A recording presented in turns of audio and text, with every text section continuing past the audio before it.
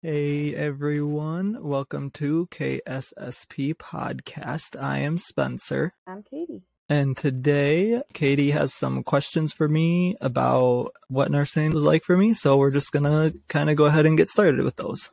All right. My first question for you, Spencer, is what is the hardest part about nursing?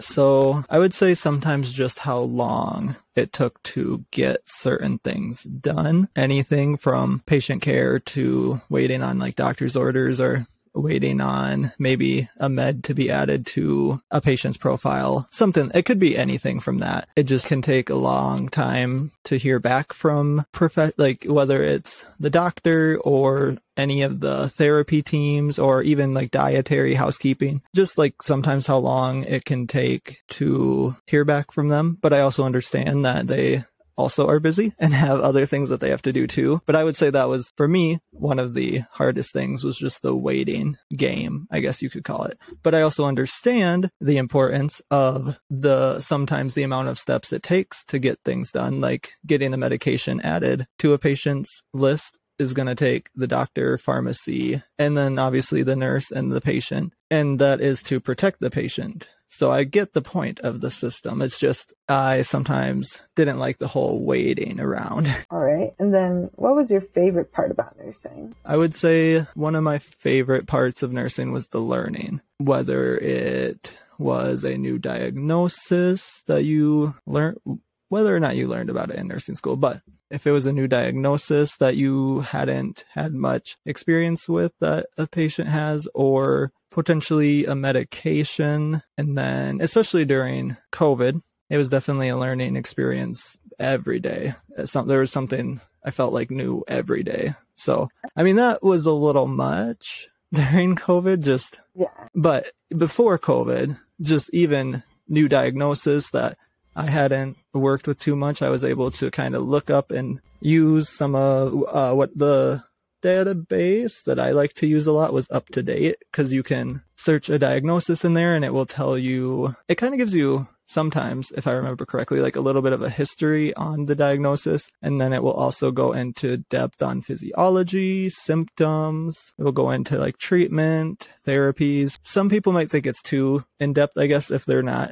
necessarily wanting to know all of that information. But I just liked it because I like knowing the in depth. And then it also just helped me kind of put together a whole picture of the plan, I guess you could say. So that was one of my favorite parts. And then I would say also people. I liked my coworkers because they were people, especially during the pandemic that I had, that we could relate to each other because we were kind of all going through the same thing. So I would say having my coworkers, and then I had some really good experiences with patients as well. So I think people would also be one of my favorites, just the social interactions that you could have with people at the job, even though I'm not super social, but it's just good to have those experiences as well.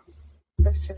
So the variety and learning new things and also the interacting with people, you'd say? Those are your favorites? Yes. All right. Awesome. And then, so in my experience, because I know a lot of people who work in healthcare, and I always hear about how working with other nurses causes a lot of drama. And would you say this is true? And if it is, why do you think this happens?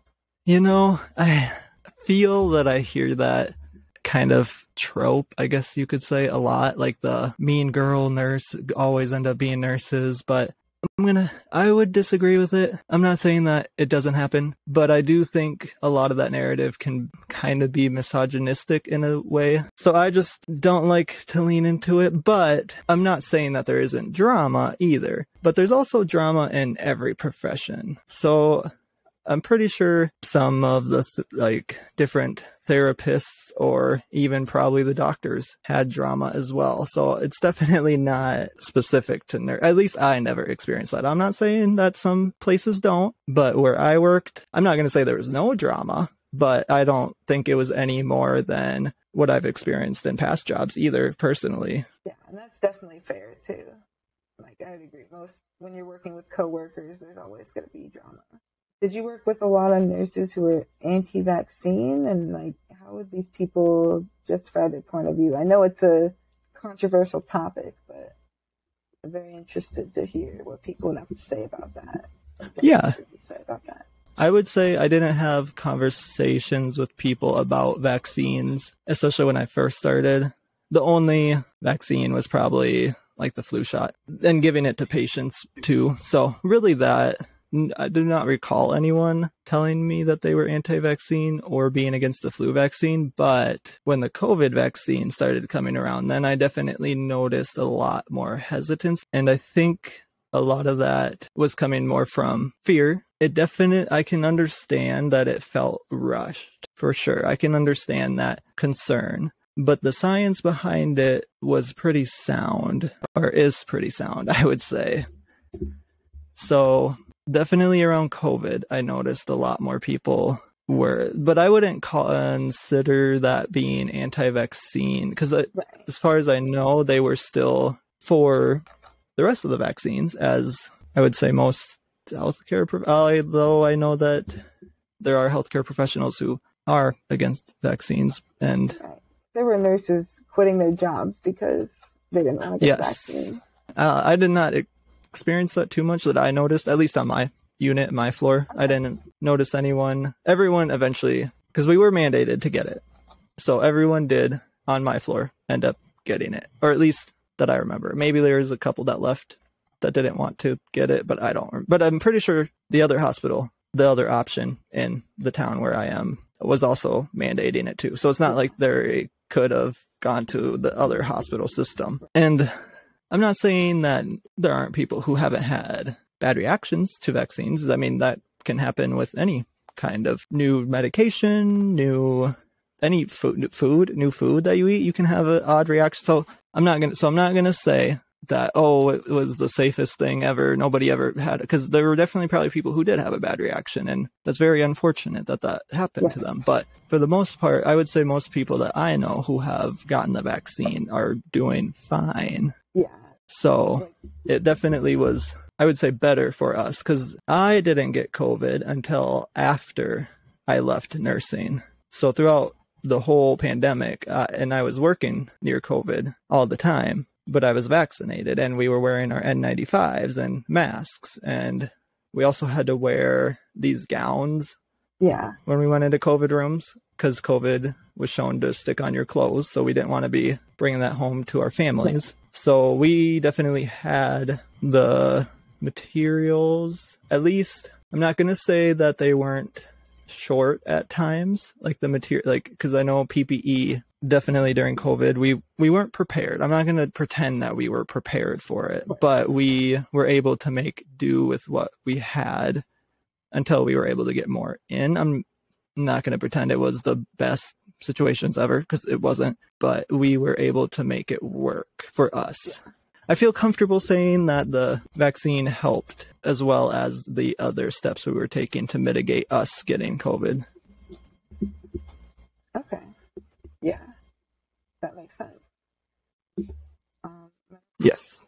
Question is describing, without violating HIPAA, obviously, describing your favorite patient experience that you had.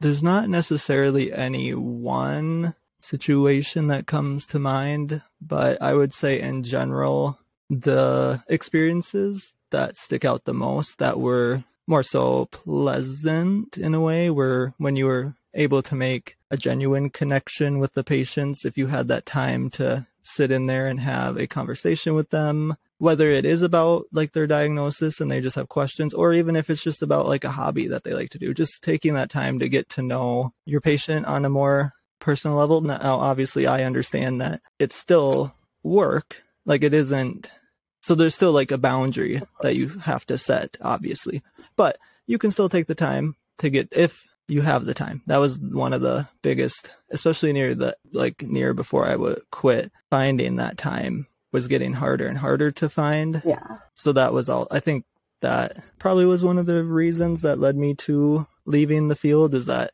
we just weren't able to have that time anymore to be able to get to know our patients on a little, not that we need to get to know them on a super friendly level, but I just feel like it's good to know them making that connection a little deeper, like build a little bit of a connection. Yeah. Nothing super deep or anything, but just something just so that you kind of can connect a little bit, because connection is very important in any like just even with strangers, like any connection is just very important. And I don't know if that's the universal experience, but definitely near the end for me, I did not feel like I could even make just that little connection anymore, and it was just hard for me to keep doing it then, if that makes sense. Yeah, definitely, because I think that having, making that, even if it's a small connection, just any connection with the patient, it'll make their experience in the hospital more positive, because yes, like it's not a fun time being in a hospital, I can tell you that. No. But when you have, staff who seem to genuinely care about you, even if it's just bringing you like a glass of juice randomly, like just because they were thinking about you, like, anything small. Or like just having a nice small conversation about like your dog or something. Like that will make their experience more positive for sure. 1000%, yes. Did you have any least favorite patient experiences? So again, I would say nothing particular, I guess, comes to mind. But I would say experiences that were more unpleasant were, I would say, any time there was abuse involved, whether that was a patient abusing staff or even just other staff verbally or physically abusing other staff, demanding on, again, both sides, between interprofessional and then also patient-nurse relationships, demanding an impatience or unwillingness to listen and, I guess, follow guidelines. And again, I definitely 100% can understand when you are in the hospital, it is not a pleasant experience. The powerlessness, the grief that you have to go through, like obviously, I don't want anyone to be going through that. But at the same time, that does not give you a right to abuse another human being. Yeah. So I think it's just important to understand, like, yes, this is life-changing for you. And I would say most nurses understand that. This is like big to you, but it's also, at the end of the day, part of our job, and we have other patients to care for too. So I think it would just be better if we all came to a mutual understanding in a sense. Because definitely you should process all the feelings that you're going through being in the hospital. But in any situation, those feelings do not give us a right to hurt other people. Yes.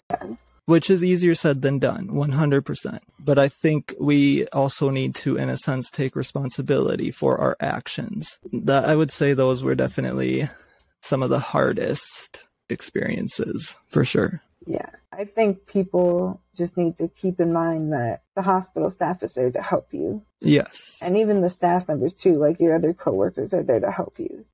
Yeah. In those situations, I think that would help people thought about that. But yeah, I think it's just trying to think. It's, again, easier said than done, but it's just about, I don't know how to explain it in the best way per se, but just, it's not like, you just got to be careful you're not externalizing those feelings onto others. Because you're feeling that way, and it's understandable that you're feeling that way, but do you really want to drag others down into that too, in a sense? But I'm not saying that's even the goal either. I just think we sometimes as people kind of forget, like I've done it too. I definitely have been guilty of doing that, but we also have to eventually grow, I would say, and start taking, like, you can't just keep using that necessarily as an excuse to continue. Like, you have to learn from it. Mm-hmm. So if it happens, then you need to, in a sense, and I guess, I don't know, because I try to think, for me, it's more so been a long, like it isn't, and it's not,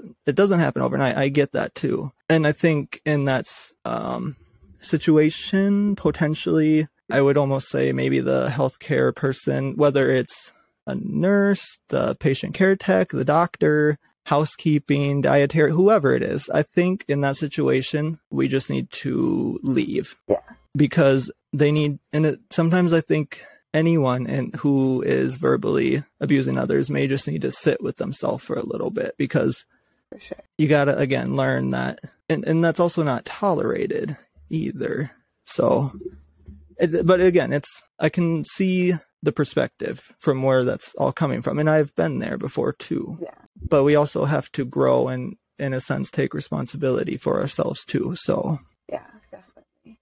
All right. And so the next question here, how many years did you go to nursing school, and how much of it did the hospital fund for you, or did you pay for it all yourself? So initially, when I first went to college, I was going for pharmacy school, I'm pretty sure. So I finished 1 year. And then I think when I was starting my second year, I tried taking calculus and organic chem at the same time. And I was like, no, I can't do this. So then I dropped out. And then I want to say I took some time off after that too. But then when I went back to school, when I decided I was going to give nursing a try, I had to do some more prereqs yet before I could get into the actual nursing school. I just don't remember. I think it was maybe a year or a year and a half is how long that took. I don't remember exactly how long that took to finish prereqs. But then when I got into nursing school, that was 2 years, if I remember correct, or 4 semesters. Okay. I'm pretty sure. It might have been long. Yeah. I don't, because I'm pretty sure we had a fall, spring. We didn't go through summer. So summer was off, and then fall, spring, and then we graduated. Okay. I think, if I remember. But the hospital I worked for, they had if I remember correctly, like a tuition type reimbursement program where if you were going for a medical, it doesn't have to be like nursing. It could have been any, like, I think I don't know for sure everyone that qualified, but any sort of medical position, a lot of times they would have this tuition. I don't remember exactly what it was, but you could submit, I'm pretty sure it was your grades, because they wanted obviously to make sure that you had taken those classes. So you could submit that to, I want to say, your manager, and then they would submit it to probably HR, I'm assuming. And then you would get, I don't remember if I'm assuming it just came on like one of your checks. Like they just added that amount onto your check just to kind of help for whatever you want. There was amounts, and it depended on how much you worked. Like full-time workers, I think, could qualify for more than part-time, if I remember. I don't remember the dollar amounts, but so that was something for while you were in school that, again, it wasn't necessarily close to tuition cost, but it was something that could help. And then I'm pretty sure, I never looked into this, I should have, but they had some system, I'm pretty sure, that they helped you with loan repayment. I don't know what that system was or how that worked. I know a lot of my coworkers, at least some of them, talked about it, and I always had the intention of looking into it, but I just never looked. I should have definitely looked into it, because any assistance is better than none, but I just didn't have, I don't know, the motivation. I don't know what it was. I think it also had to deal with the fact that I didn't have to pay back my loans yet, especially during COVID. Yeah. They paused those repayments, so I wasn't worried about it. And then now I'm not working there anymore, so obviously it doesn't affect me anymore now either. So, but they do, at least my hospital had some form, but otherwise I had to take out loans and everything to pay for the rest of it. Or if you have money saved up, I guess you can pay out of pocket too, but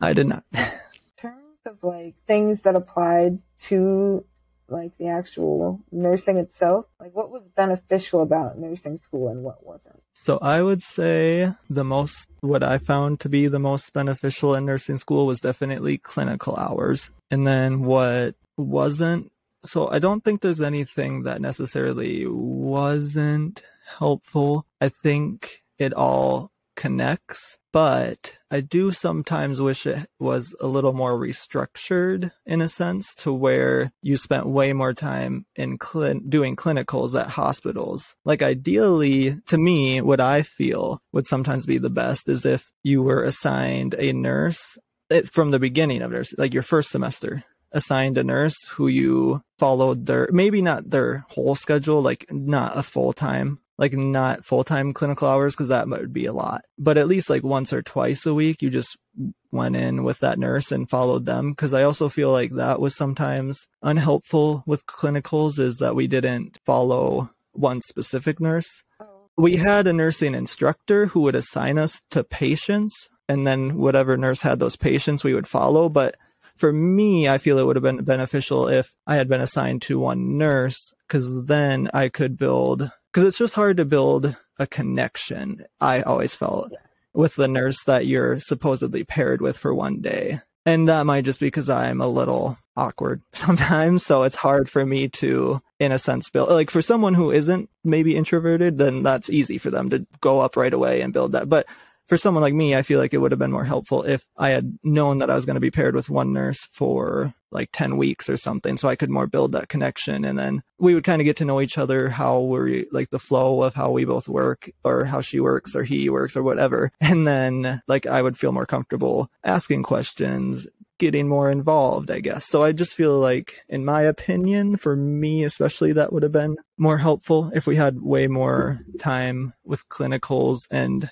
more so spending it with one nurse rather than, because then also the clinical instructor had to then watch over all of us as well. So they couldn't, although the clinical instructors I had were great, so I love them all, but I just feel like they also had to try to divide all their attention between, was there 8 of us sometimes? 6 of us? I don't remember how many, but so they had to try to divide that attention. And I just feel like that wasn't very helpful. But then I also think, so I think they should incorporate more clinical time and then maybe let you do the lectures online, in my opinion, because the lectures are still important, but maybe they could have it set up as a system where you kind of learn the lecture on a certain disease process when you have a patient with it, so you can kind of learn about that lesson while you're handling a patient. Like, let's say you go to clinical and then your patient has liver disease, and then that night you can go and watch the lecture on liver. I just feel like that would, at least for me, have helped me put it more together, because we also didn't necessarily, like most of the patients it was hard to find patients that lined up with what we were learning in school, in my opinion. So that also, I feel like, can kind of make it more difficult to grasp it all. And again, just in my opinion, but I don't know, that would take like a whole restructuring of nursing. Like, I don't know, unless we start a nursing school and then run it that way. But I don't think that takes a lot of work. So that's just some advice for nursing schools. If you can do that, incorporate more clinical time, less classroom time. I'm not saying the classroom time isn't important. It is. But especially for me, I'd personally like to learn at my own pace. So that can be sometimes hard when you have to go to class and sit there. Because again, teachers obviously can't only focus on one student and go at their pace. They have to try to find what works for the majority, in a sense. So teaching would be like, I like what we do on here, where we can teach people and then they can watch it but I feel like actual teaching, if I was in a classroom, would be kind of difficult, because you'd want to make sure everyone is learning, which that is still a goal. You want to make sure everyone is learning, but you can't always like signal out one student and help them, unfortunately, if it brings the others, like slows the others down. I don't know. Again, I'm not teaching, I feel like, is very nuanced. So it's not an easy job at all. So I don't personally feel there are any specific qualities. There are qualities that would help, but I don't think any qualities necessarily make a good nurse or a bad nurse. But I do think there are qualities that are helpful. And these are more so qualities that I think I had to work on that helped me a little bit. So some of those I have. Time management can be very important, because you have to figure out how to plan it to where you can get your assessments in, your meds in, when the doctor's round, when food comes around, if you have a diabetic patient. So there's a lot of little things that you have to fit into your day. And I feel like when you look at it overall, it is just like, oh, I could do this easy peasy. And then there's also the little things that you don't know are going to come up that can also throw a wrench in your plan. So another quality I feel like is helpful, or something that you should definitely, if you can, work on it, would be adaptability. Just being able to adapt to a new situation or a new circumstance and kind of just being able to go with the flow and not let it stress you out too much if you can. I understand stress is a very complicated thing. So I'm not like, we can't control stress, but it's more so just not letting the stress control you, I guess is what I would say. So just being able to kind of go with, just be like, oh, that's okay. It'll all work itself out is kind of the mindset that I feel like I had to develop. And then I would say willingness to learn, because there's always going to be something new. No human knows everything. So I just feel like you have to be open to learning and be open to admitting when you don't know something, so that you are able to learn. Because at the end of the day, it's not a contest to know who knows the most as a nurse or professional. It's about the patient. So you don't, because that could be dangerous. I would say that was one of the qualities that can be very dangerous is any profession, like nurses, doctors, whatever in the healthcare field that can be overly confident. Because I like to think of confidence on kind of like a spectrum is what I was thinking of it. And it's like, if you don't want to be overly confident, but then you also don't want to be like underly confident too. So but you can be a little bit over and a little, like, you don't have to be, there's no perfect confidence level either. It's just, you got to, I guess, kind of be able to do some self-reflection too, in a sense. Yeah. And that, again, like I said, learning was always my favorite, even if it was just some new evidence-based practice I loved. I do wish that was more emphasized, I guess, sometimes, but I understand during COVID it was hard because we also didn't know a lot about COVID. So there's always, I guess, new evidence-based options coming out. And then the doctors, obviously, whatever they feel, or not necessarily whatever they feel, but what in their experience has worked best for them. They're going to use some of their experience as well as the evidence to make their decision, which, again, that's their decision. So yeah, otherwise, I just wanted to say that just because you may not have, especially right now, if you're considering going into nursing, just because you don't have any of these skills locked down doesn't mean that you won't be a good nurse. It takes time to build and develop these skills. So I feel like sometimes people can say, oh, don't go into nursing because it's a difficult field. And it is a very difficult field. I'm not going to lie and say it's not. But if it's something that you truly want to do, then I would say you should go for it. Because if you are passionate about it, then you will be able to make it work for you. Do not let others keep you from chasing your dreams. So yeah, that's some of my experience as a nurse. If you guys ever want to know more, again, you can always leave us questions about nursing, or like how last week we did gig work. If you have any other questions on gig work, you can always leave questions on those. And again, let us know what other professions that you want us to get on the show. Or another plan that we have is also educational topics as well. So either professionals or educational topics that you want us to discuss and kind of go into, maybe not like super into depth. It just kind of depends on the topic, but you guys just let us know. You can leave a comment down on this YouTube video. So yeah, you guys just let us know, and we will see you every day of the week.